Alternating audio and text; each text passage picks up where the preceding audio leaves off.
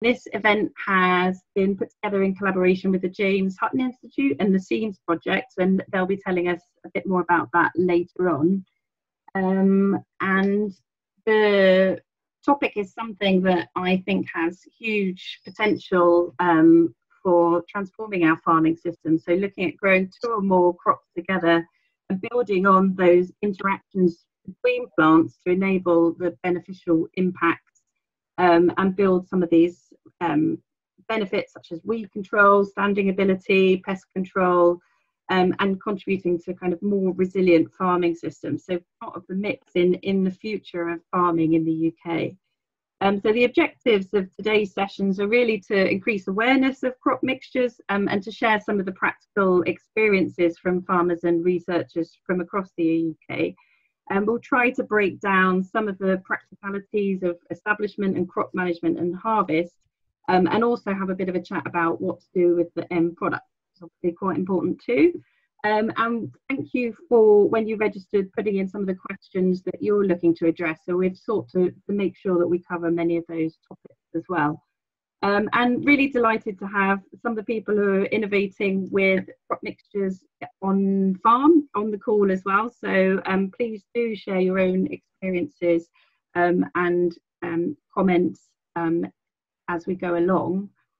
In terms of the agenda, we've got a great mix of speakers today, people that are really innovating with crop mixtures in the field. So we'll kick off with Ali, Karley and Rob Brooker, who'll give us a bit of an overview of crop mixtures in research and practice.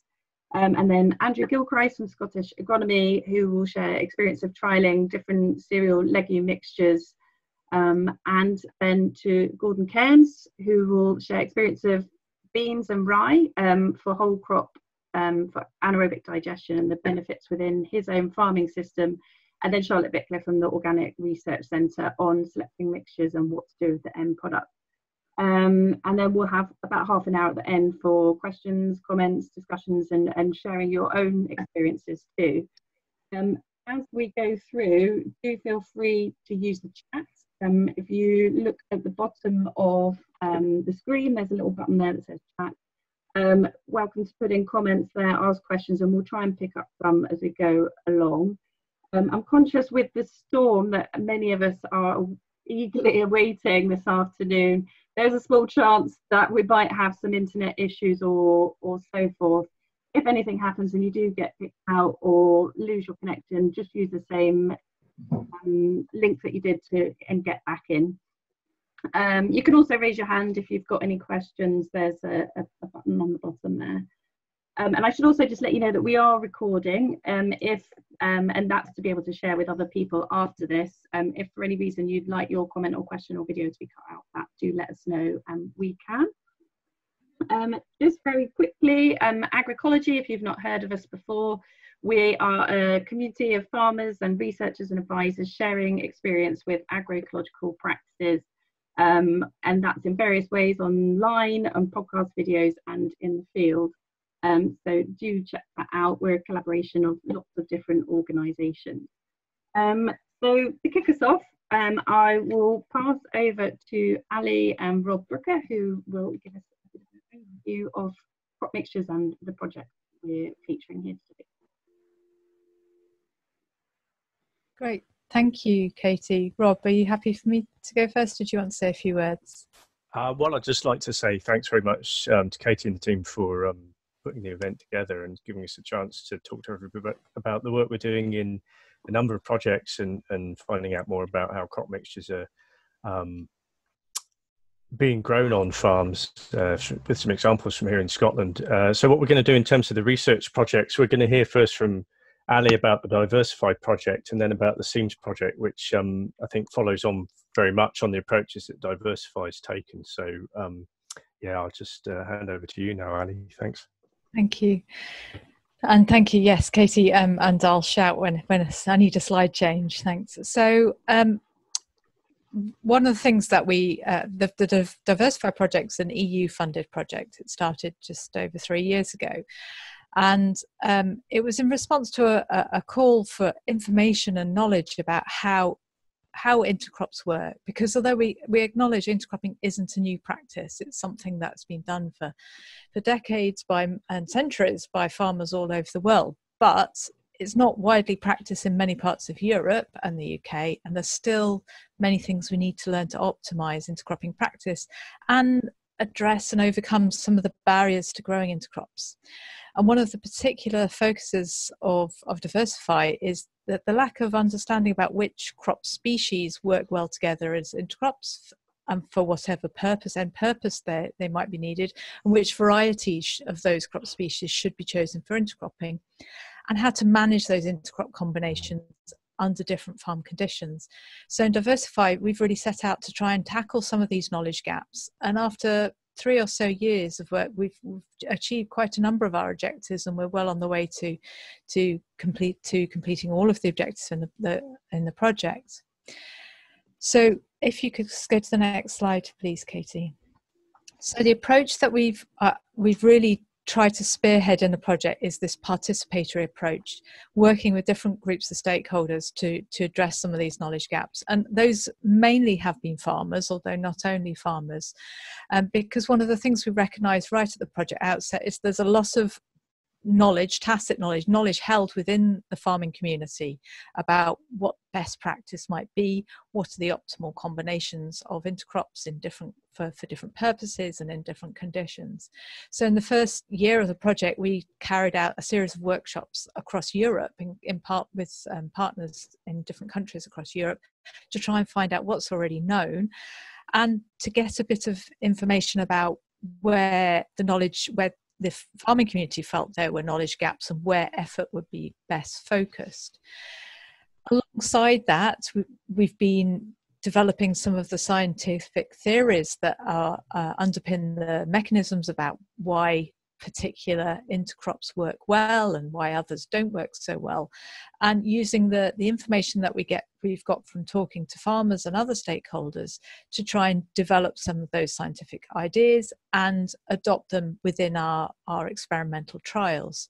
So we've had 3 or more years of field experimental trials at partner sites across Europe and including North Africa to find out. We've particularly focused on cereal and legume varieties in combination, but also done some experimental work on species-rich grassland to try and find out which varieties of different cereal and legume species work best when they're intercropped, which characteristics of those varieties contribute to better performance. So an example, don't worry about the particular detail, but examples shown here where we're looking in a barley pea intercrop, looking at 4 different varieties of barley, 4 different varieties of pea, to look to see where we get highest productivity in the intercrop and which varieties are contributing, which ones partner well together. So which pea variety and which barley variety provides the highest yield. And then we can start to look at the characteristics of those varieties in and how they might be contributing to that better performance. These trials, if you could go to the next slide, please, Katie. This kind of information is being feeding through to larger scale trials. So a lot of our experimental work is done at small scale, allowing us to look at a large number of crop varieties in combination and comparing it with how they perform in monoculture. But those conditions are very different to how we might manage and harvest intercrops at large scale, the relevant commercial settings. So these trials have been accompanied by large-scale trials to understand the practicalities of intercropping, sowing, managing, harvesting, and post-harvest processing at relevant scales for farms, and particularly working with farmers to trial intercrops of interest to them in their own on-farm conditions. So we've had farm trials of intercrops, a whole host of different intercrop combinations across Europe, working with farmers to trial intercrops that are relevant to them. And this has been really important, this sort of participatory approach, as we're calling it, to designing and testing plant teams, because it's generating practical knowledge about why these intercrops are being selected for specific purposes, whether it's for reducing inputs, for improving soil health, or increasing the efficiency of yield production, or whether it's about diversifying crops and bringing biodiversity benefits. And it also gives us practical information about how farmers might set about sowing, managing and harvesting and processing these intercrops. And we're trying to gather, or we are gathering all that information into outputs that are accessible and useful for researchers, for farmers, for agronomists, and for policy advisors. And this is a whole range of formats, which even includes films that are showcasing the recommendations from the project and some of the tools that we're developing for help in decision making. So we've been working with farmers over the past 3 years and connecting farmers within regions with each other via the scientific partners on the project. So really feel that this has placed Diversify in a good position to sort of hand over and pass on that knowledge of the participatory approach to the SEAMS project, which is providing a really fantastic opportunity to extend this participatory work in Scotland particularly, and bringing in the education aspect of it. So this is where there's a great chance to influence the next generation of consumers, of young farmers, of environmental practitioners by putting out the information about the potential benefits of intercropping and some of the challenges and the practicalities of it to a whole range of different audiences. So I think that's everything that I was going to say. I don't think I've got any more slides, Katie. I'm going to hand over to Rob. Great, thanks, Ali. Yeah, thanks, Ali. That's great. So I'll just follow up with the SEAMS project that Ali mentioned at the end there. So SEAMS is sustainability in education and agriculture using mixtures, and we're very, very lucky to have Esme Fairbairn Foundation funding to support this work. It's a 4-year project and it's coordinated by the James Hutton Institute, but it's a partnership approach and it involves all of the organisations that you can see there on that slide to try and deliver a range of different outcomes from the work. So if we could see the next slide, Katie. So the overall aims of the project are to develop, promote and implement crop species mixtures, both as a sustainable crop production system, and in particular we are interested in Scotland, but obviously the outcomes of the work that we're doing there to try and understand how to achieve that are going to be relevant in a wide range of systems globally. But as Ali said, we're building on perhaps the deeper focus on the mechanism and the practicalities that was in Diversify to extend that and use crop mixtures as a knowledge exchange platform for a number of groups that will be there in the end. So first of all, we're very keen to talk to farmers, find out about their experiences with crop mixtures and get them involved in doing some of our trials. So they're following on from the participatory approach of Diversify and also the farmer cluster approach of Game and Wildlife Conservation Trust. So we're learning a lot from those projects about how those approaches can be beneficial. But another key thing as well is the ability or the opportunity that we've got to reach out to school kids, which is fantastic really. So these crop mixtures and the science that goes behind trying to understand the benefits of these crop mixtures and their impact on the wider farming environment are really nice platforms for some on-farm education with schools to explain how their food's produced, alternative ways of doing that might alter the sustainability of that production, and also about some just basic ecological fundamentals about how plants and animals interact and how that sort of delivers the food that we get. And so one of the things that we've got funding for, which is fantastic, is to bring schools on site. We're focusing in particular on kids in the sort of 11, 12-year-old age range, because often those get overlooked because everybody likes primary school kids when they're small because they're excited by everything, and it gets harder as they get a bit older. But there's good evidence to show if you can catch them at that age, then that hooks them into these issues for the rest of their life. So that's the time to sort of really work on talking with them. So that's fantastic as well. And another group that we're trying to reach out to with our sites as a communication platform are the policymakers and the buyers, because we're aware that some of the major challenges to growing crop mixtures, some of them are practical, it's like how do you do it on the ground, but some of them are very much about the marketplace and the policy incentives that are there. So who's going to buy the product in the end? What, for example, under the future cap, what will be the what will be the support funding available for these kind of mixtures moving forward. And that's going to be critical, really. So if we could have the next slide, please, Katie, that would be great. So we have a set of core sites which are operating in the main arable crop production systems in Scotland. So that's running down the east coast from Murray down to the borders. And they're almost like the spine in our network, and our core site farmers are fantastic. I think some of them are with us. Well, I know there's obviously Gordon and Andrew, but I think some of our others are with us this evening, and they're doing a great job. They've agreed to be platforms for the knowledge exchange and also to run some of these trials with us. And what we're really keen to do now is to expand out that spine with a wider set of network sites in the region. And what we're trying to do there with the network sites is to trial more crop mixtures, and all of this data, the more data we can put together on what works well and how that variation takes place across sites and between years, the better place will be to give advice in terms of what mixtures to have for local conditions, and provide some guidance in that sense in terms of support for growing crop mixtures. So that's where we're at with the SEAMS work at the moment.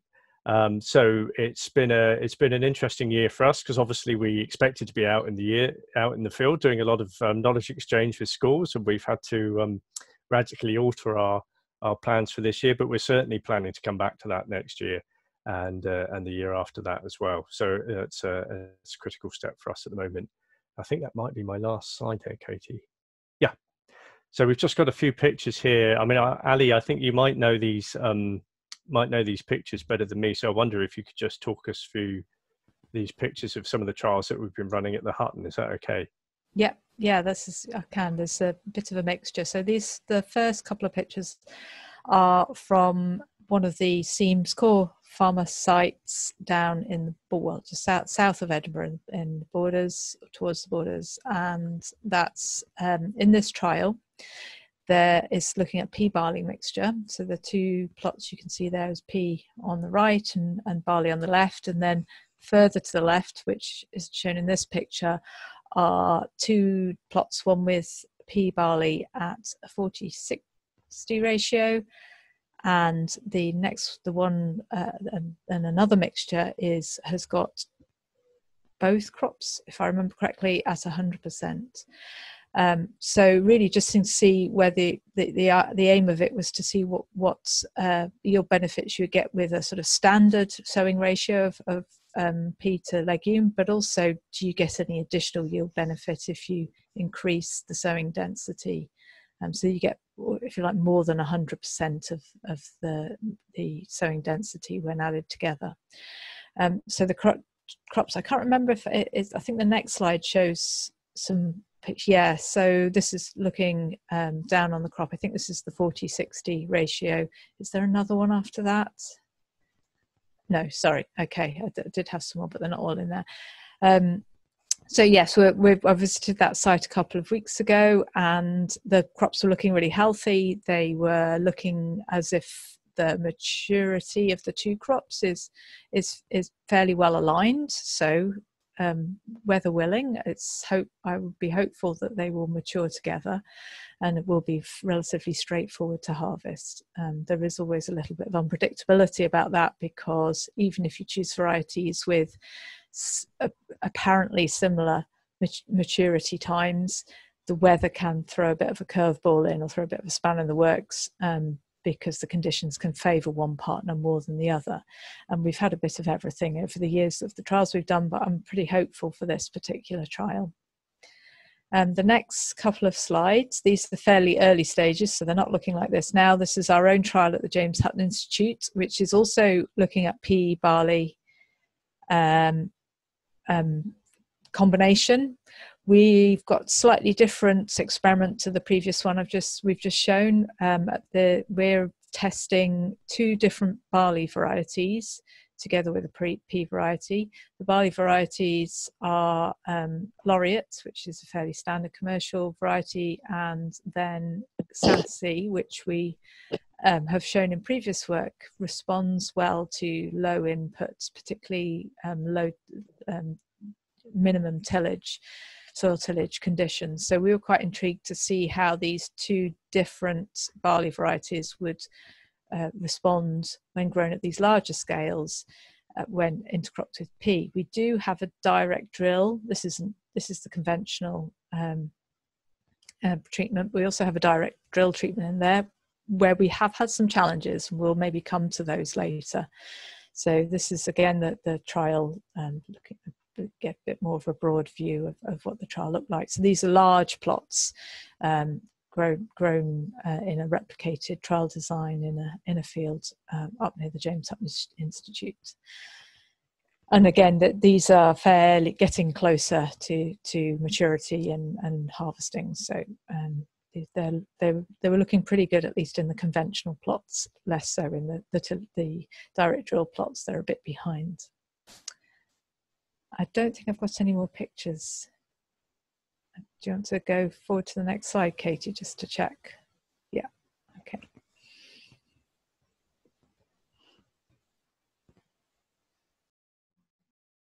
Great, thanks, Ali. On that, we did have, it's interesting what you're saying around kind of the convergence dates of the two crops of the peas and barley. I know you did the trials with lots of different varieties. Is there difference in terms of convergence with changing different varieties? Sorry, I was a bit distracted. I was looking at the questions in the chat. So you're asking about choosing varieties in respect to their maturity times, yeah, and convergence. So Adrian probably has a bit more experience of this. Sorry, Adrian, just to throw you in there. So might wish to comment, but I'll just quickly say that there is some evidence, at least anecdotally, that you do get a degree of convergence when growing different species together compared to if they were grown alone in monoculture. They do tend to, having said that, you know, if you've got a late maturer versus an early maturer, they're not going to completely change that developmental pattern. Adrian, do you want to add anything to that based on your experience? No, I mean, you're right that there is convergence evidence from within species mixture as well as between species. When it comes to things like, I've done quite a bit of work on winter barley with winter peas, and you'll find one year the barley is ahead of the peas, the next year it's the opposite way round, and a variety doesn't even perform very consistently from year to year either. And at the moment, that I think is one of the most difficult things to crack in terms of choice of varieties for such combinations. We haven't really worked out the rules of what's causing that issue at the moment. Great, thanks, Adrian. And as Rob mentions there, so Adrian works with Ali and Rob at James Hutton. We did have a question, Ali, as you spotted there, around the sowing dates of the different trials. Do you happen to have any of that in mind? Not to hand. Our particular trial shown there was sown a little bit late. Can you remember, Adrian, when it was sown? I think it was early May. So it was, yeah, something like early May, basically when there was no rain, and I spotted the trial being sown because of the dust storm I could see over the hill. Yes, and it was sown as a mixture, a complete mixed, completely mixed seed in the drill hopper. For the trial I showed before that, which is down the borders, I'd have to check. I'm afraid I don't think I have that to hand. Although I will have a little look while the next person's speaking, and if I can find it in my files, I'll put it in the chat. Great, thanks, Ali. And just to pick up on one of the questions that came through when people registered, a few people were asking around kind of conservation benefits, biodiversity benefits for farmland birds, chick food. Is there any experience across the trials that you're working with either you could comment on? So the trials we've been working on, we've probably done more on invertebrate biodiversity than farmland birds. And we have seen some evidence of increased abundance of certain beneficial invertebrates. So things like pollinators, hoverflies, for example. We see a greater abundance in a pea barley mixture than we would do in a monoculture alone. We are interested in looking at whether that translates into improved pollination, or hoverflies are also interesting because they also act as biocontrol agents. So we're also looking at things like insect pest control, particularly aphids.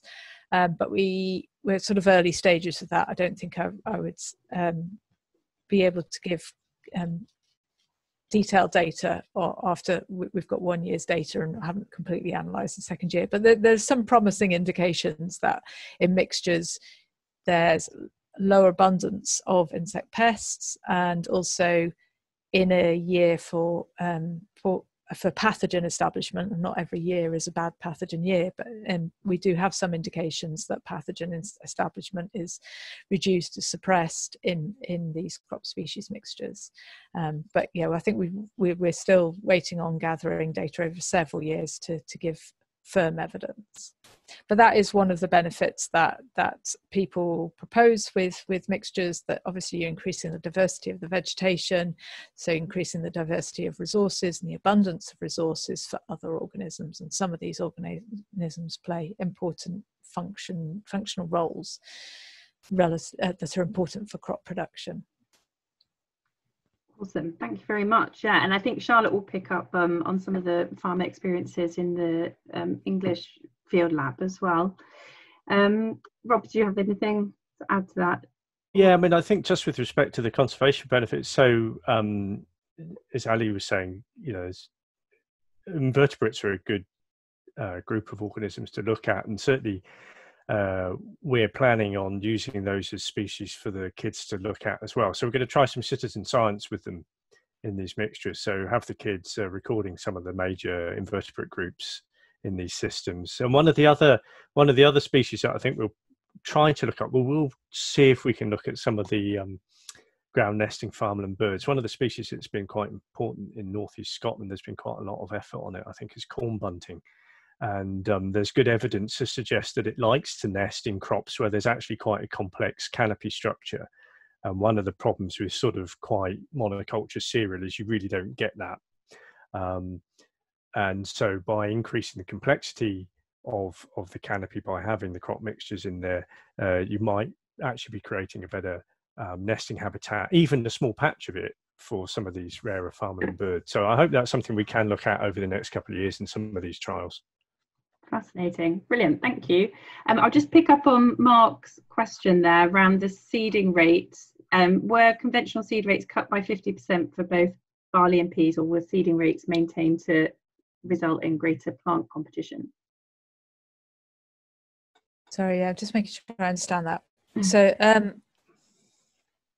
So right, I was just typing that. So what basically was it? Was it a 50-50 mix, or was there a greater than 50%? So maybe I'll answer it this way and see if this answers, because I had another question from somebody else on this. So if we went for a 40-60 mix of pea to barley, we're sowing based on the number of seeds per unit area of land. So a 40% barley will be 40% of the seed number that we would usually apply in a monoculture. So say you're going for 300 seeds, barley seeds per metre squared, then we're doing 40% of that. Sorry, getting mixed up here. 40. If we're going for something like, I don't know, 80 seeds, pea seeds per metre squared for pea, then we're doing 40% of that. The barley is the other 60%. So say we're going for, I don't know, 300 seeds per metre squared for barley in a monoculture, we'd be sowing at 60% of that rate. So it's 40% of the monoculture density of the legume, 60% of the monoculture sowing density of the cereal. And that's what we mean by a 40-60. You could do the same for a 50-50. So it's not that 50% of the seeds are peas and 50% of barley, it's 50% of the monoculture standard sowing density. Does that answer, because there were a few people who messaged about that, does that explain what our approach is better? Yes, thank you. Brilliant. And then just to pick up on these other questions, one around are any tie-up with RET RE school children on farm? Yes, so I'll just reply to that one. So yes, Royal Highland Education Trust, one of the project partners, which is great. Brilliant. You know, so that's really good. So one, oh, sorry, you have that. Yeah, so one final question on this one then. It's something that came up quite a bit around, are these practices economic, and what's the kind of commercial, is this profitable? What's the impact on gross margins, or is it economic? So is that, shall I answer that? If you're happy to, Ali, yeah. But I think maybe as well we can pick that up as we go through the next couple of speakers, because obviously sort of Andrew and Gordon are trying these things, especially Gordon, on a commercial basis. So maybe they can also feed into that discussion, because obviously, like a lot of these things, the answer unfortunately is going to be it depends, right? Absolutely. Yeah, absolutely. So I think from the Diversify project, our answer would be, as Rob says, it depends, but profit margins do tend to be improved with intercropping. Not always, but that is a sort of average response across all of our farmers. But of course it does depend, just like any farming practice, it depends on the weather and many other factors. So will intercropping make you lots more money? Possibly not, but will it stabilize your profits and by stabilizing yields? There's a chance that it will help. There's a good chance that it will contribute to that. And will it provide some of the other benefits you might be looking for, like in reducing inputs, like improving pest, weed, disease suppression, improving soil health, improving biodiversity? Yes, it can contribute to all of these aims, these outcomes, but there is a big element, a healthy dose of it does depend as well. Yeah, fantastic, great. So I think, sorry, could I just follow up with that? I suppose one of the things and one of the key reasons for doing the policymaker outreach is that the benefits, the financial benefits of some of the things that Ali talked about, like soil carbon, are going to depend in part on what farmers get paid for. And so there's a role there for having those discussions with policymakers and letting them know about the benefits of crop mixtures and seeing how that can be at least introduced into the discussion about what future payment mechanisms might look like. Absolutely, yeah. I think we need to make sure these integrated options are part of the picture there. Fantastic. Okay, I think we'll try and pick up on some more of the questions as we get into the discussion. I think we'll move on to Andrew now, who's going to share experience of the 7 different cereal legume mixtures they're trying in terms of seeking to understand some of the practicalities of establishment and harvest. Let me click on your slide there, Andrew. And unmute you. There you go. Well, hi everyone. My name's Andrew Gilchrist from Scottish Agronomy. Welcome from a thundery Perthshire. Scottish Agronomy are an arable advisory group. We work up and down Scotland. We've got a network of trial sites. We were very keen to become involved in this SEAMS project because we could see some of the potential benefits of moving away from monoculture. So potentially improving soil structure, potential advantages in pest and disease control, reducing our reliance on synthetic pesticides, which I think everybody realizes are declining at quite an alarming rate, and look at the benefits for following crops.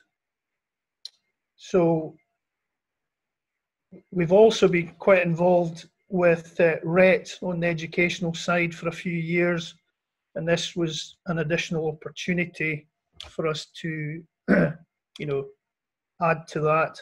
Unfortunately, that, for obvious reasons, that hasn't happened this year, but looking ahead to the next couple of years of the project, hopefully we can bring more kids in and just educate them a wee bit more about food production.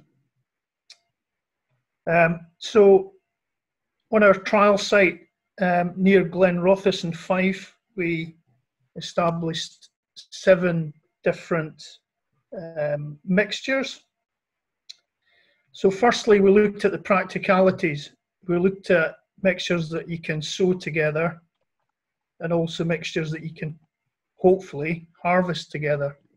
So Some of the more established mixtures that have been used in forage crops for years are peas and oats that you can see in that picture. That's one of the other potential issues, obviously, with these mixtures is in terms of controlling weeds. So we've got a very limited suite of herbicides that can be used on both of these crops. So that is one of the common issues, unfortunately. Now the peas and oats, they were sown at 65% of the cereal seed rate for the oats and 35% of the pea seed rate. The varieties were Kingfisher peas and Conway oats.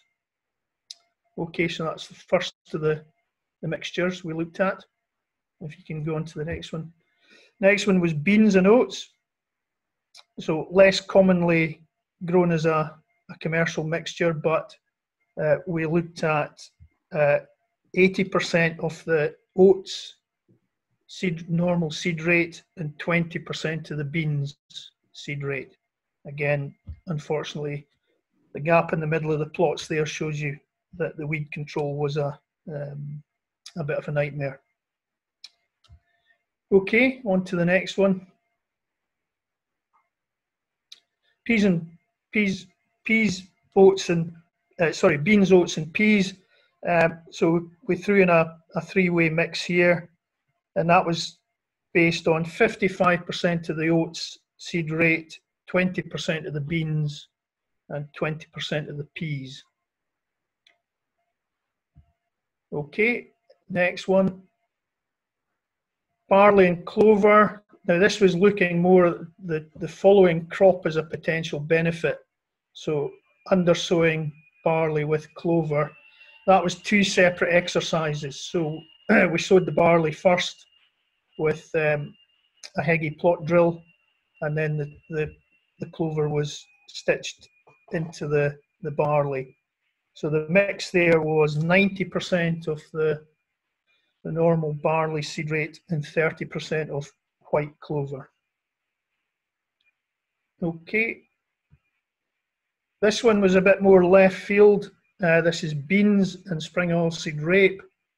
So again, debatable whether we can actually harvest these together, but we will attempt to do so. So we've got oilseed rape in there at 20% of the normal seed rate and beans in at 80%.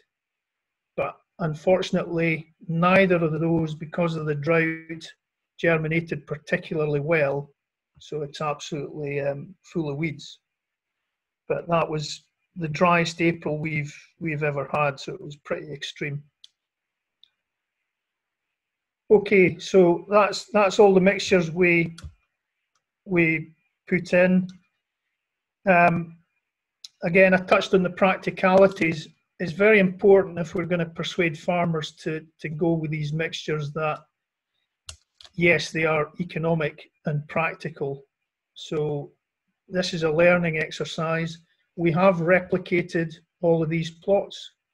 So hopefully we will get, statistical yield information back from all of these mixes to indicate if there's a stability in yield between the replicates. But it's been a very difficult year. I think probably, whatever is typical, I don't know. But certainly it was very untypical for Scotland to have driest April and one of the driest Mays back to back. So that definitely hampered the germination of the pulses in the mix in particular. Yeah, absolutely. So yeah, the intention is we will definitely try and take these all to yield if we can, and we'll see what the sample looks like, and we'll hopefully generate some statistical yield data from that. But again, very interesting exercise, and we're very keen to learn more. So I think that's everything I had to say, unless there's any questions. We've got one question here from Alex. Why was the beans at such a low percentage in the bean oat trial? I guess that's Yeah, in all of them, would you, in retrospect, change any of the seed rates? Is there? These were really based on commercial experience on whole crop.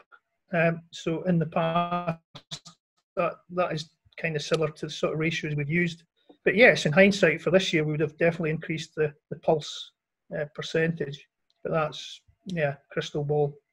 Absolutely. So we'll probably expand this to look at different ratios for next year.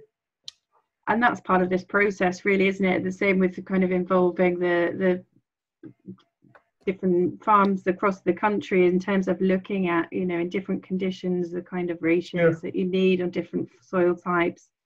There was a question on replicates. There's 3 replicates in these trials. And I missed Mike Abrams' question. Something came up. So that's in regards to weed control. So I think that's another common issue, really, in terms of the limited herbicides that are available. Have you got any thoughts around kind of controlling weeds in mixtures, and perhaps Ali and Rob as well, if you have any thoughts on that? Well, my thoughts would be, yeah, it is possibly the biggest issue if we've got conventional farming that has relied on very good weed control over the past 30, 40 years. And suddenly we've got a crop that has produced a mass of weed seed going back into the soil. That's potentially a big issue. Yeah. I just say something on weeds. So it's one of the things that we have tried to a degree this year and will be doing in future is, and I think one of the core farmers did this as well, where you keep the main crops such as the barley at 100% and then add to that. So basically you're having a much more competitive crop early in the season. So rather than matching everything to 100% of the normal density of the crops by proportion, actually increasing the density, giving early better establishment and competition against the weeds, I think is probably one of the better ways to go there. There's obviously a cost implication and possibly developmental effects of that too. But it's one of the things that we're going to be looking at. Yeah, we were using very free tillering barley varieties there in terms of laureate. So, but yeah, I take your point, Adrian, that in the past we have seen a fine line between the having barley dominating that pulse component as well. So I think it depends on the type of season. I think from our experience, it very much depends on whether you're coming from a legume growing perspective or a cereal growing perspective. Because in cereal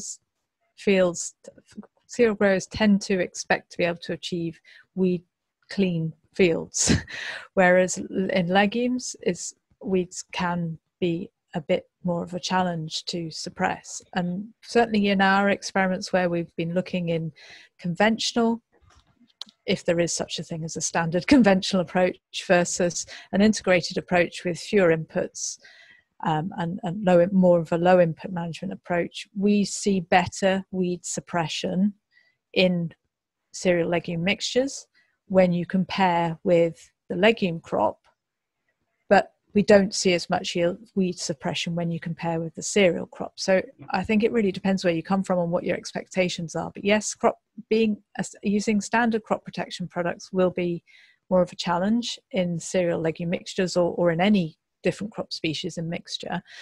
But having said that, species mixtures, intercrops, are used by a lot of farmers in low input systems as the solution for weed control, or one of the solutions they're using for weed control in their low input systems. So I think it does depend where you're coming from, what the purpose is of the mixture that you're growing. There are other, and Adrian mentioned other sort of management approaches that can be used to improve weed control, that reduce reliance on trying to find a chemical crop protection product that can be used in a mixture. There are other less standard approaches which we are collating in a report that's being led by Stockbridge Technology Centre in our EU-funded project Diversify, which will be available relatively soon, which lists a whole range of alternative chemical approaches and particularly mechanical management approaches and precision approaches that can be used to try and overcome issues such as weed control. So we've got a thunderstorm. So do watch it. That's the space for that coming out, because I think it will be available relatively soon. There are a number of other solutions. They may not be as widely used, but what we're trying to do is provide that information in a format that shows what's easy to do with existing farm equipment, or what people generally have access to, versus what's theoretically possible but might require more investment in machinery. Fantastic, thanks Ali. And I think, yeah, Charlotte will pick up a bit later. We've seen in the intercropping field lab experiences with cereals in a pulse aiding that weed control. So thank you very much. I'll pick up on one more question here. So from Mark, in choosing the mixes, do you consider species that ripen at similar times to avoid breakdown of one species before the other? So, so yeah, around convergence, I guess, in terms of how do you choose your species mixtures, and what factors do you take into account? Shall I answer that one? Yeah. So yes, we do. We look quite carefully at the variety characteristics when we're choosing the species that we want to mix together. So maturity times is one of the things we look at, and we do try and choose varieties that are going to have relatively similar. We wouldn't try and put an early maturing barley with a late maturing bean, for example. That wouldn't make sense to us. But so we are looking at maturity times. We're also looking at some of the other characteristics like disease susceptibility and whatever information there is on these varieties to try and optimize what we want to get out of the mixture. I guess a common theme that I'll keep saying is it really depends on why somebody wants to grow a species mixture and what you want to achieve. If you want looking for a grain yield, then you have a different particular set of requirements that you need to satisfy and to achieve that. If you're looking to support your cash crop, and your cash crop's a cereal, and you want to support that by reducing your nitrogen inputs or getting a better weed control or disease control, then the characteristics that you're looking for in the varieties that you use will be different. So I think it very much depends on what the aim is of growing intercrop. What if there's a particular challenge you're trying to resolve, or if it's you're aiming to get 2 cash crops with greater land use efficiency. Fantastic, thank you. And we had a comment here from Duncan saying that no-till has aided his mixtures, or could be a solution, so it hasn't received any pre or post herbicide. And then Steve Belcher from PGRO suggesting, I know they've done well with a PB mix, and I guess there you've got common crop protection, so that's one way around that as well. Brilliant. All right, well, thank you so much for that. I think now we'll pass over to Gordon for a farmer's experience of fitting this mixed cropping into the rotation and around his experience with that. Gordon. Yes, hello and good evening, everybody. Gordon Cairns from Stracathro Estates. We are in very north of Angus, almost on the Aberdeenshire border, a mixed estate with renewable energy, forestry, sporting property interests, and 1,200 hectares of arable cropping. And for the last 8 or 9 years, we have had no livestock on the farm at all, so we have been purely arable and selling mainly to a commodities market. Now, the big change we've had in the last 3 years was the introduction of an AD plant on the estate, and therefore we have the job of supplying feedstock for that. The feedstock requirements are somewhere between 36 and 40,000 tonnes a year, and that brings quite a headache because you have to produce that amount of crop every year. So within that, we look at various alternatives of what we can do and what can we grow. And with maize being out of the question here, we had to think about what we can do to every year hit that sort of target of producing these kinds of yields. And so what do we grow? And in effect, what we've really done for the first few years is we just stick to what we knew best and what we can do. So we've been growing grass, whole crop cereals, predominantly rye, and sugar beet, fodder beet as an energy crop for the ED plant.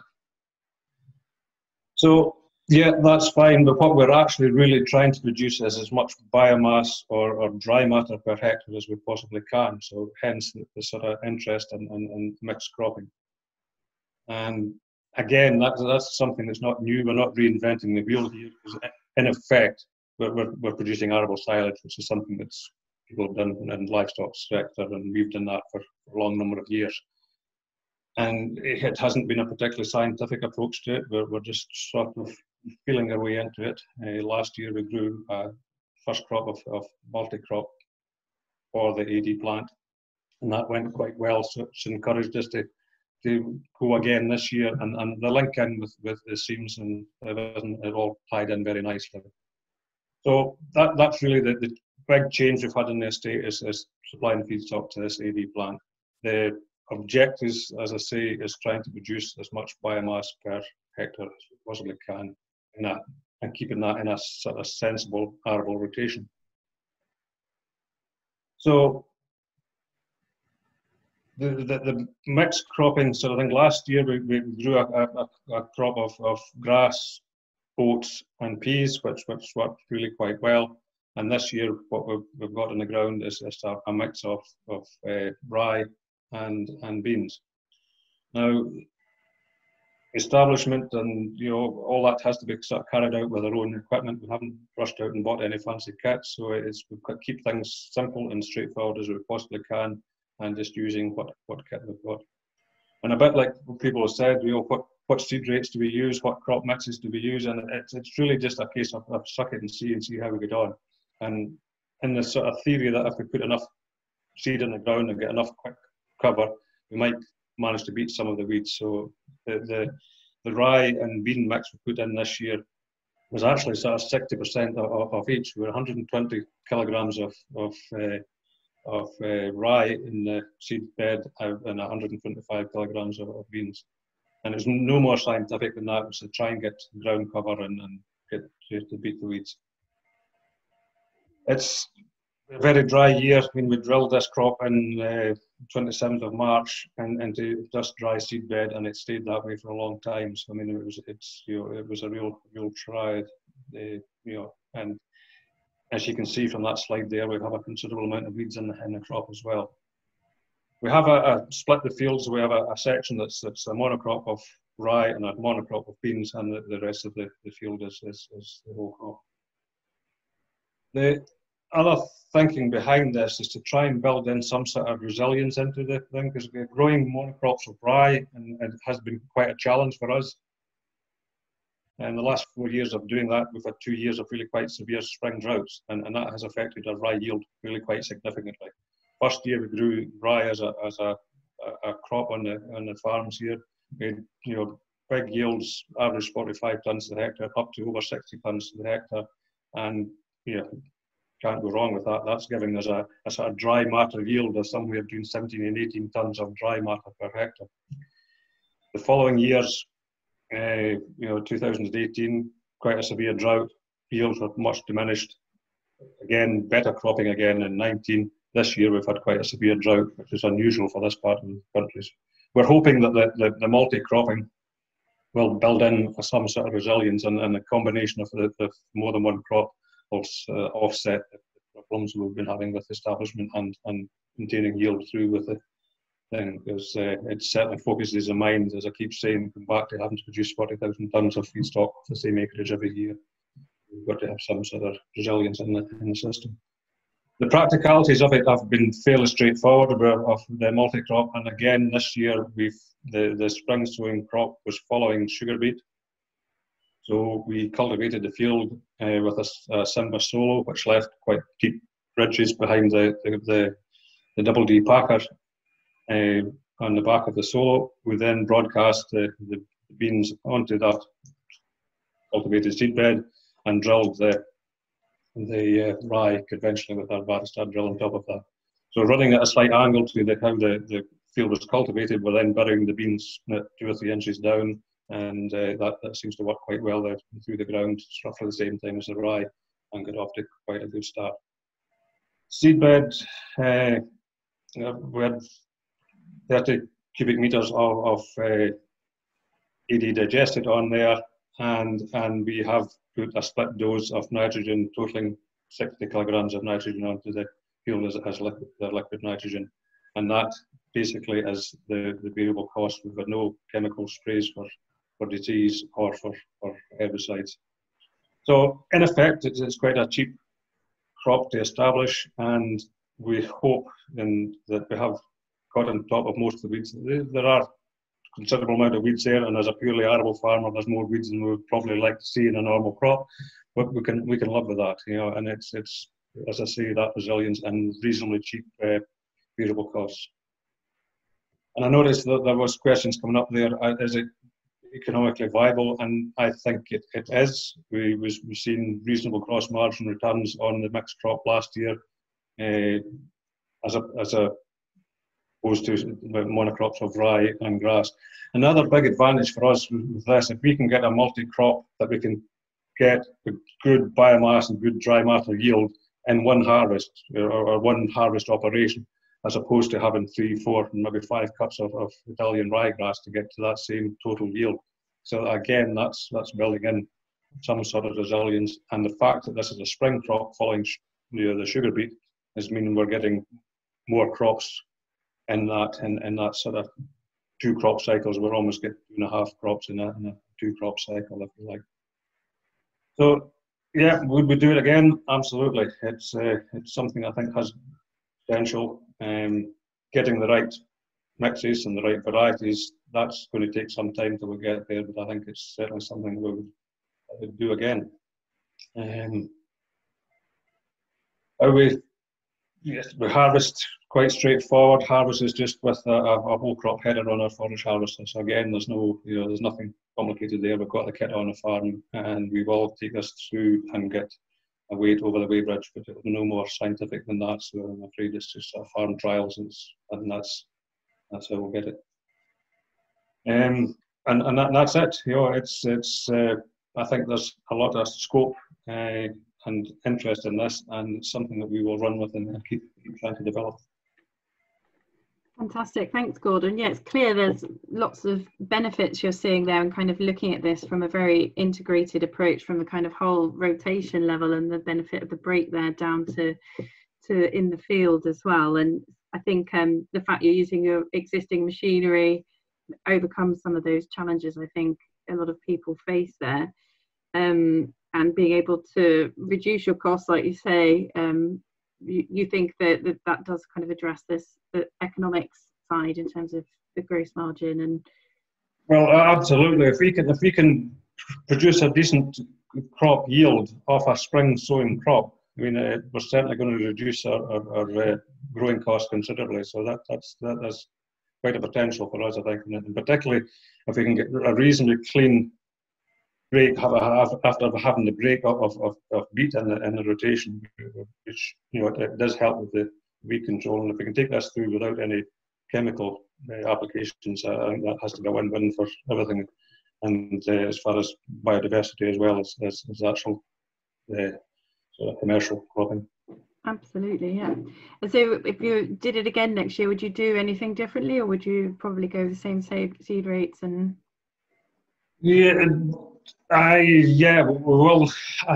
what I would like to do, and this is just, and we'll need to take a bit of advice, and maybe I'll have to speak to James Hutton about this, but I would like to actually get some way of getting sort of maybe clover in that mix, so that the clover's already there and established before we put grass in as a following crop. So rather than trying to establish the grass with the clover, it had been there and established. And again, that would give us a bit of a help as well with our the nitrogen fixings along with the pulses. Yeah, that sounds great. We've got a question here. Have any of the trials been checked with aerial imagery? That's probably a question for Ali and Rob there. So the trials that are at the James Hutton Institute, yes, we do look at crop reflectance. Adrian actually does a lot of those measurements. So yes, in our own trials at the sites outside the Institute, no, we haven't done those. What we tend to do when we visit them is do basic ground cover estimates by the crop, by any weeds and bare ground to get a feel for the canopy cover.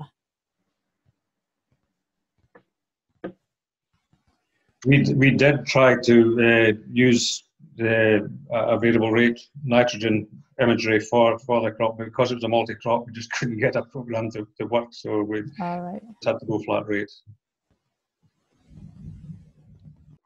We've got a question on, do you change the row width? Are you working on a standard row width, I guess? Or what kind of width are you working on here? Because it doesn't... I'm definitely going to defer to Adrian for answering that question, if Adrian doesn't mind, for our Hutton trials at least. I couldn't tell you for the trials that aren't on our site. 16.5 centimetres. So it's a fairly narrow row width that we use, which is it's because our plot drills, whether direct drill or conventional, are set up the same in that sort of way. It's an area I think needs looking at, especially when it comes to mixing different crops, because they behave so differently with competition. And of course, competition is all just down in the rows, so you could manipulate that. And I think it's an area we really should look at. I was debating this with one or two farmers recently, and quite a lot of them seem to think wider row widths than we use doesn't give any more issues. My gut feeling is that that's harder to get immediate ground cover if you do that. And if you have wider road width, you may get more weeds as well. But I'm not sure I'm right on that. So I think it's something that really needs looking at. One thing I've found, and this is just purely by accident because it's the way we've done it, but having broadcasted beans on and not having the more randomised seed emergence and not having them in rows did help, because normally when we've drilled pulses in the past and you get roots in the springtime and they just pick their way all the way up the row, once they've found the row, and you get a lot of seed loss, plant loss like that. But having them broadcast them on a randomised plant emergence, it seemed to help with that problem at least. And as far as everything else goes, we're just using standard farm drills, so our row spacing will be dictated by the farm drill. That's really interesting you say that, because we've had variable amounts of bird damage to our trials, and you do see these sort of complete areas where they've just picked out the legumes. But Adrian, that reminds me of some of the work you've done on cultivar mixtures, where you've looked at different sowing arrangements, complete mixtures versus patchy mixtures, and if I remember rightly, found that some of the best benefits in terms of disease control anyway were in completely patchy mixtures. Have I remembered that correctly? Yes, in fact, a crude patchy mixture seems to be best. And this is probably because disease might get going in patches, but then it's got a much bigger break before it gets to more susceptible areas. Whereas if everything is evenly mixed, you probably get much more transmission from plant to plant of the same type and things like this. That's probably the reason for that.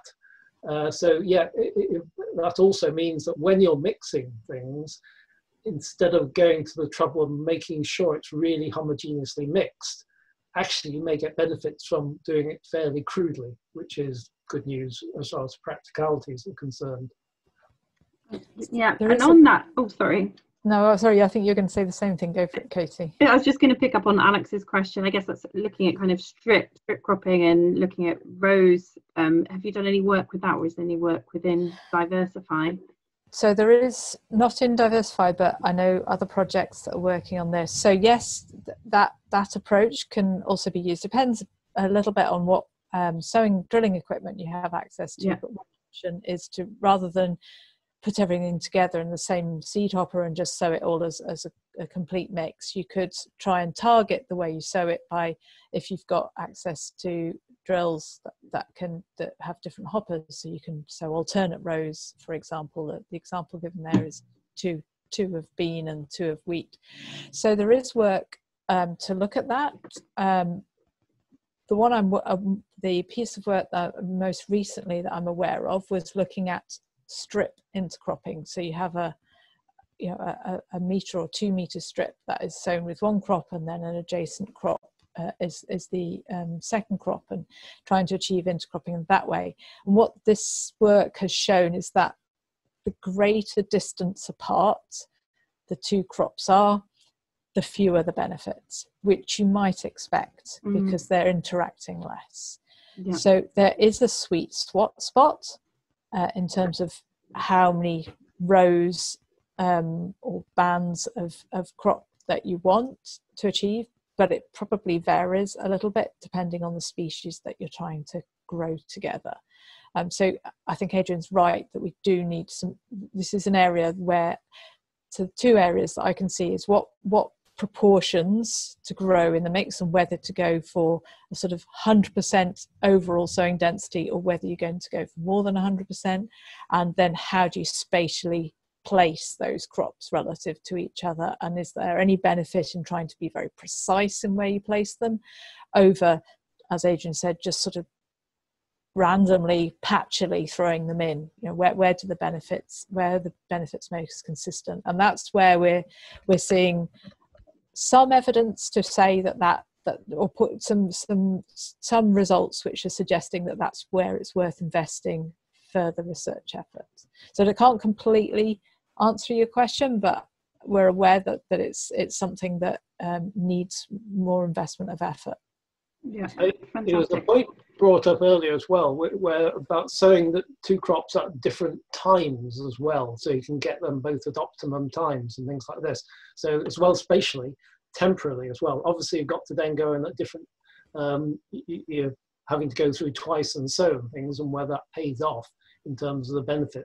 But I don't think we should neglect that either. We actually did try that this year. Unfortunately, our second sowing was after it was so incredibly dry, it really established very badly. So we didn't test that very well this year. But potentially that's another area which could be worth the effort. Yeah, so I see that there's a question, yes, you're right, there's a question on that. Any work done on relay intercropping in the UK? I'm not aware of it in the UK. I'm aware of it outside the UK, on the continent and further afield.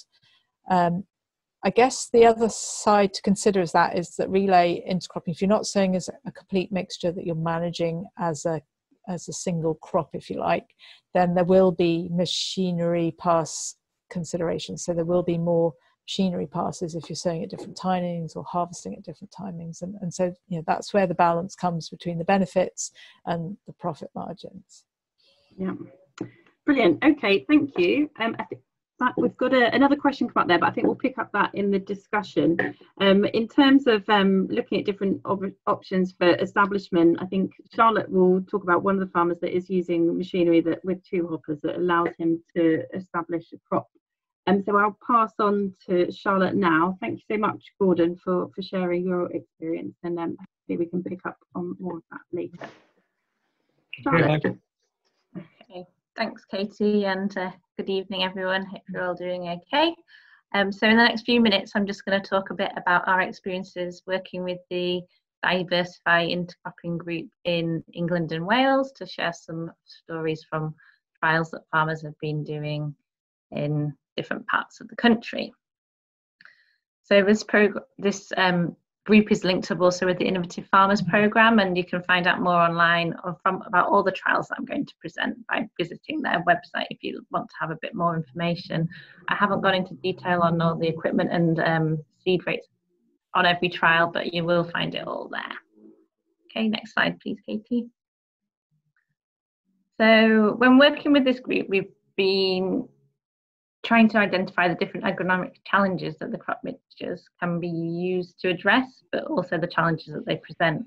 And our first farmer, James Head here, who farms in Wiltshire, he was looking at addressing the wild oat burden that he had on his farm in his bean crop. It was kind of getting too much, and he was finding it really difficult to grow beans. So he wanted to try with intercropping with wheat.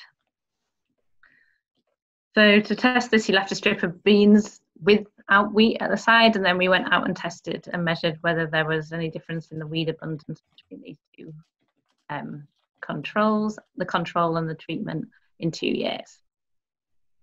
Okay, next slide, please. So across the 2 years, we found a remarkably similar difference in the amount of weed biomass when we went out sampling in May. And that was about a reduction of about 75%. So we'd need to conduct some more trials to really test the yield and quality differences, but he didn't see any big impact on yield, in that he actually had a better yield when he combined the crop of beans and wheat. The challenge with the weeds was so bad last year that he had to destroy his monoculture crop because of the weed burden of the wild oats being so high. So we really have seen the benefit of the intercrop in this case, and it goes back to what Ali was saying in terms of looking at that final target of end use and the fact that he was trying to control the weeds in his legume crop, and the cereals was an added bonus. And he was using this for feed on his farm, so that's also a way that he's got around the challenges of separation. Okay, thanks, Katie. So the next farm that we're been running trials with is Andy Howard in Kent. He's studied for his Nuffield Scholarship on intercropping and has trialled many different crop mixtures over the years. This particular trial was quite interesting because it was looking at a different challenge. It was looking at how we could use crop mixtures to help with pest control. So he was using the oats as a kind of nurse crop at the beginning of establishment to help with flax flea beetle. Next slide, please, Katie. So he established replica strips across the field that he then harvested separately, and we were able to find that then the treatments with oats, he also tested different seed rates. There was a higher linseed yield. It was difficult to determine whether that was down to the differences in pest control, but there was some indication that there was differences in presence of flax flea beetle, but it was low, so we would have to go and do some further assessments to test that more fully. Okay, next slide, please. So he's running, trialing this crop mixture again this year, and he was very satisfied with the results from the intercrop of linseed and oats and the kind of relative increase in yield boost of about 17 to 19% that we found the year before. So he'll report back on how that goes again this year. Okay, great, next slide, please. So another crop mixture that he trialled last year was oilseed rape peas and oats. And he was trying to address two challenges with this one. So firstly, pest and disease pressure, but also the ability of the oilseed rape to act as a support for peas, which are susceptible to lodging. So once again, he established replicated strips across the field and trialled different seed rates as well as the effect of intercropping. Okay, great. Next slide, please. So in this trial, there was some indication that the presence of oats led to reduced pest and disease damage in the oilseed rape. However, he's had a couple of bad years of spring oilseed rape establishment, and really we'd consider this trial not a success because there wasn't really much oilseed rape there. So that meant that we also weren't really able to test the scaffolding effect for the peas. However, we did find all in all that he had a good healthy crop of peas, and there wasn't any impact of having these oat or oilseed rape in with his peas. Okay, thanks. So as I mentioned, he's trialling lots of different planting combinations, and this year Andy's got a trial further exploring scaffolding benefits, but this time of using the oat to support peas, and also trialling the oat supporting his lentil crop. He's also been doing bean and oat trials with PGRO, and Steve's here in the audience, so if we have many more questions on that, and I'm sure he'll be happy to discuss that afterwards. He's also trying undersowing with microclover. Sorry, could you go back? Thanks. And other types of living mulches have been explored by other farmers in our group. So as you can see in the photos, we've got the bean and oat trial there, and that is actually looking at some of these questions around different spatial orientations for planting of the crop mixtures. Okay, thanks. So first observations from Andy on this trial was that, I've just got some notes from him here. He's found that the field fertility leads to different responses of the component parts. So when he's observed parts of the field with higher fertility, he thinks that the oats are becoming more dominant, or there's fewer beans as the field in the lower fertility parts of the field. And the disease assessments which have been conducted by PGRO have shown a reduced incidence of disease in the intercrop. And the whole field is managed at a low input level with just one application of foliar nitrogen at 6 kilograms per hectare. So that's how we're seeing this kind of variation in the nitrogen levels across the field. Okay, next slide, please. This is an image of the peas and oats trial with the test for lodging. His initial observations on this trial were that it wasn't a bad lodging year. There was some lodging, but he felt that the peas were still green in places, but were greener when there was a lower seed rate of oats. So he's interested in kind of looking at these questions around maturation and different varieties when it comes to this crop mixture combination. Okay, next slide. So one of the reasons that Andy is able to try all these different types of crop mixtures is because he has built his own on-farm separator. And this also feeds into determining what crop combinations he grows because he wants to know that he can separate them using his kit. I haven't got a lot of time to go into the details here, but if you have any questions about the separator and his approach here, Andy will be happy to respond and get in touch with you. Just let me know and we can put you in touch. Okay, next slide please, Katie. And another farmer addressing the challenging of scaffolding was Mark Lee, who farms in Shropshire at Greenacres Farm. In this case, the end market has driven his need for intercropping because he's growing a older variety of pea called Karley peas for a niche market. He grows for a specialist producers, Hodmedods, British grain legumes. So he wanted to test different rates of practicalities that support his pea crop and prevent lodging and make harvest more easy, and also hopefully improve the quality of the pea. Okay, thanks. He also has livestock on farm, so we'll be using the trip for feed. So he did find that including the trip helped with lodging, and that there were differences in relation to the different seed rates that he tried. They also determined the amount of weed seed that he found. He's been an organic farmer, and also the overall yield that he got from his peas. All in all, he decided that he preferred the 30% seed rate relative density because he felt that was best when he was harvesting in terms of usability and workability.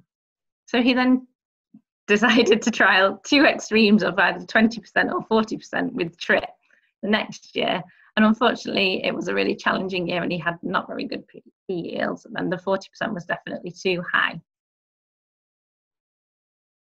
In hindsight, and he went and had some tests done, and he found that he does have a problem with foot rot so he's now looking at exploring different ways to use legumes in his rotation, and that's another challenge which we haven't touched on yet in using intercropping, is that the impact that it then goes on to have on your rotation and when you fit your legumes and your cereals in.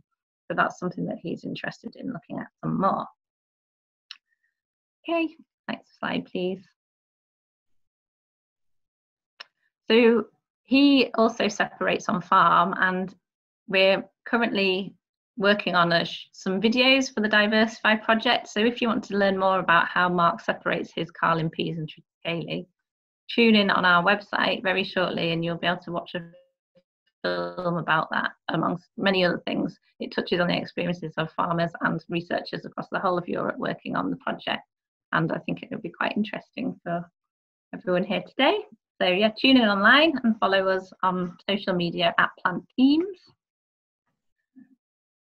Thanks, Katie. I think, oh yeah, and then, so we've been thinking a bit about alternative end uses through Mark growing his kind of more niche crops, and James Hutton Institute are also working on this. So we've got a couple of slides here talking about alternative products that can be made from legumes and also intercrops.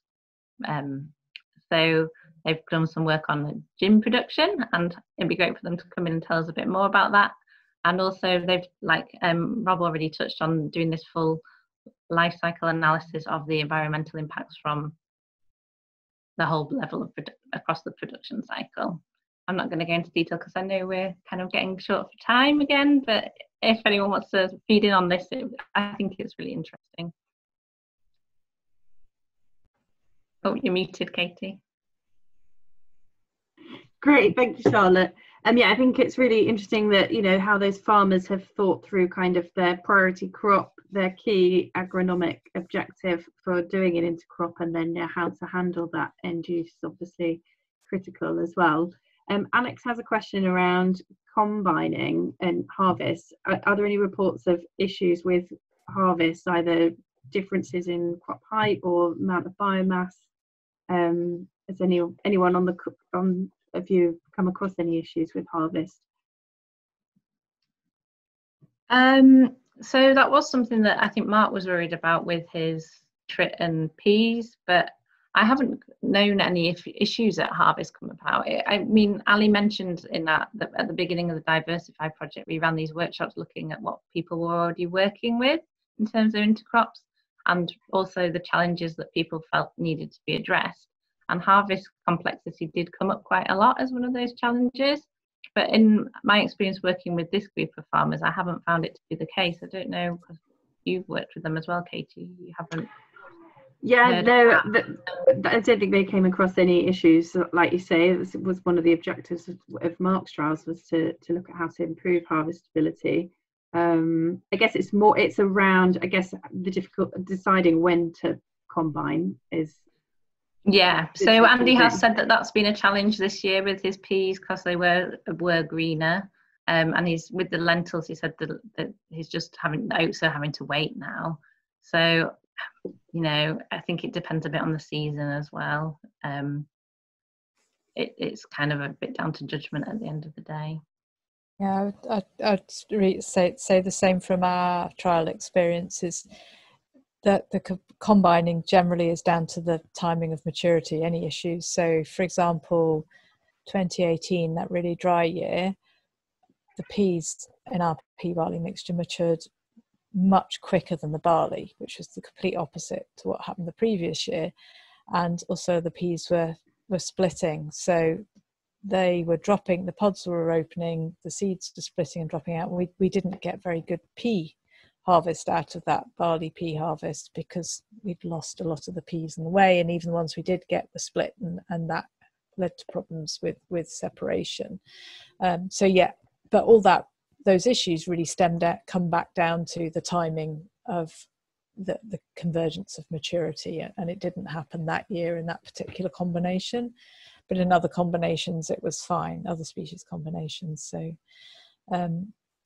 I think the only time we've had real issues with actually physically combining the crop was when we were very ambitious last year and did a 6 species mixture.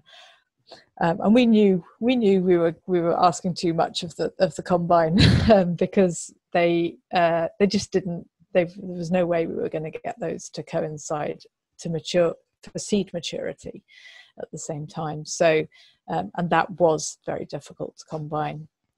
The other time we had an issue was more to do with weeds, where we had the legume failed to, the legume failed to establish in the intercrop. That was last year in one of our larger scale trials, and the weeds really got away, and that created problems for combining that trial.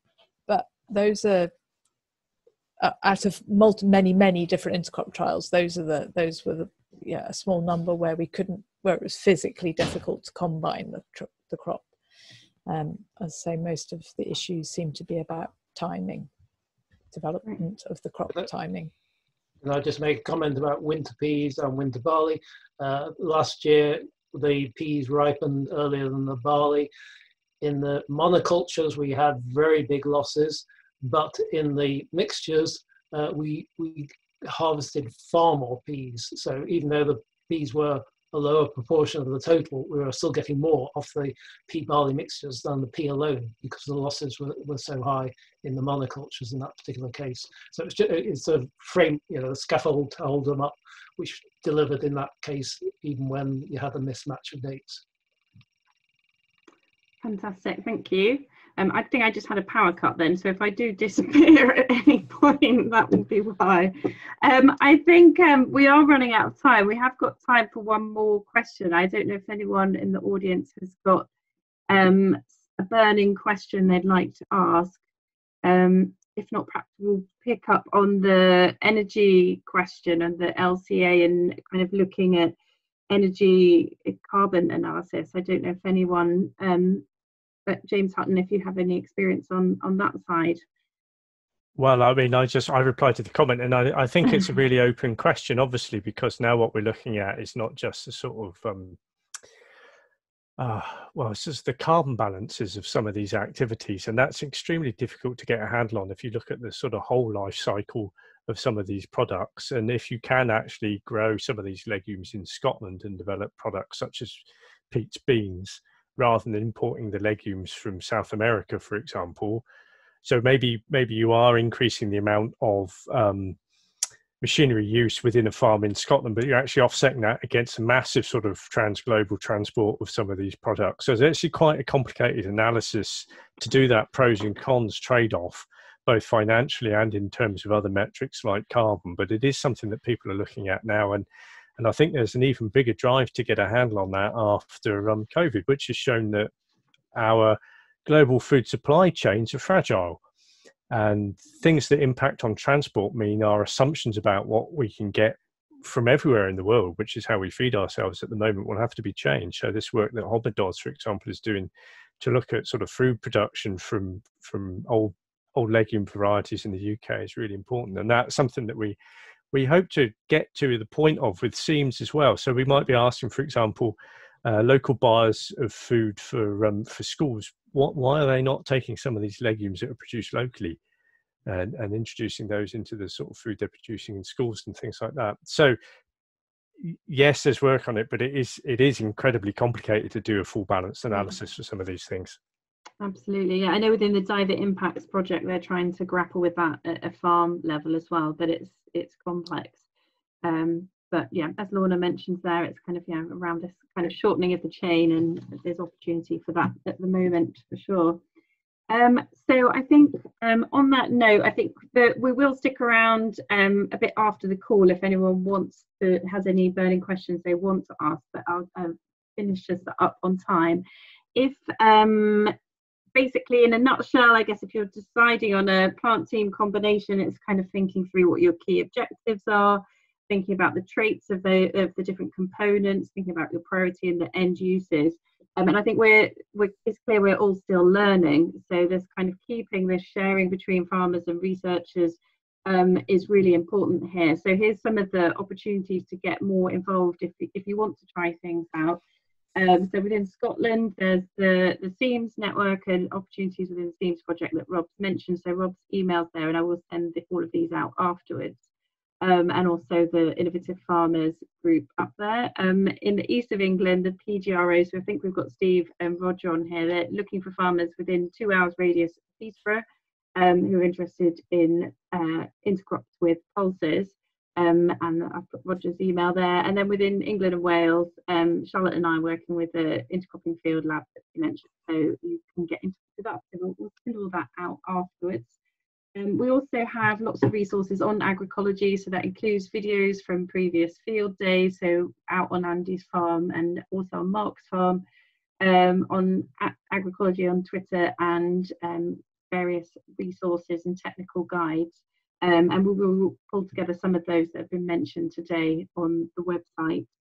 And we will be doing a series, continuing these series of online field days as well. So keep an eye on the website, and we hope to see you all again soon at one of them. But just want to say a massive thank you to all of our speakers for sharing your experiences and lots of very practical insights there, and to all of you for joining us. And hope to see you all again soon.